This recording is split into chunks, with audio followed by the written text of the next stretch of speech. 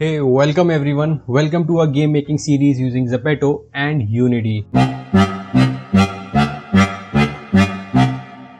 In this episode, we will be setting up a 3D environment using Build It and then import that environment in Unity and later use that environment to create an awesome game. Without any further delay, let's get started. So when you open Build It, you have multiple options. Either you can create a new environment or you can choose an already built template. So in our case, we won't be building a new environment. Instead, we will be choosing a template and modifying it according to our needs. So I'm going to select this store template and see if I can make use of this or not. So this template looks really nice. We have this tree covered. Then we have this waterfall.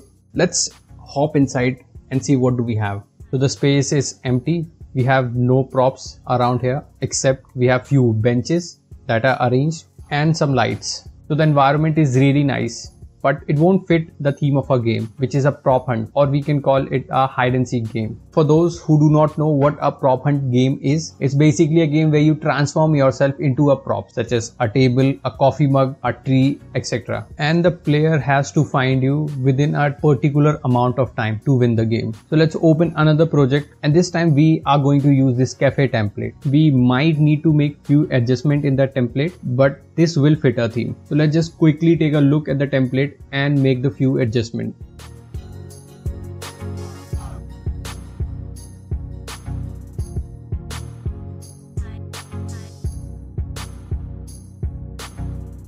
So it's finally starting to take shape. We have added our walls. It's time to add few trees around.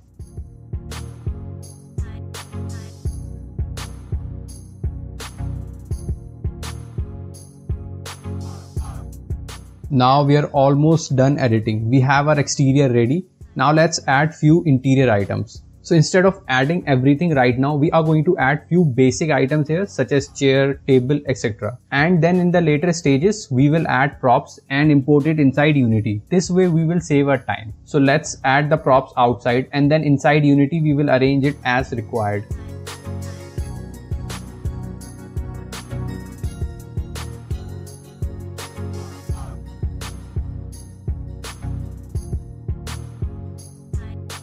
So finally, we are done editing.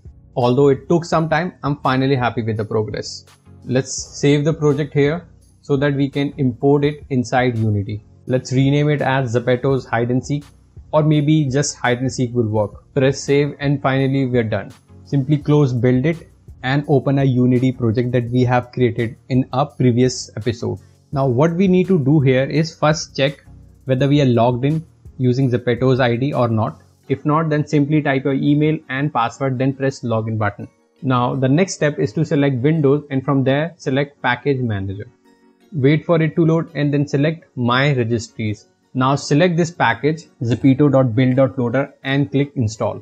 For me it's remove as I've already installed it. Now select Zepeto from the menu, click on Build It and then select Map Loader. Now wait for the map to load and select the map that we have saved inside Build It. And for us it's Hide and Seek. Let's select it and load it inside Unity. Let's wait until the map is being downloaded inside Unity. So finally we have a map downloaded. Let's have a look around, and while we are looking around, let's disable these lights as well. So we are done with this episode. Let's quickly sum it all up. The first thing that we have learned is to create a 3D environment inside Build It, and then we learned how to use that environment and import it inside Unity. I hope you loved the video. In the next video, we are going to see how to set up a player and make it move around the environment. And don't forget to like and subscribe the channel for more content on game development.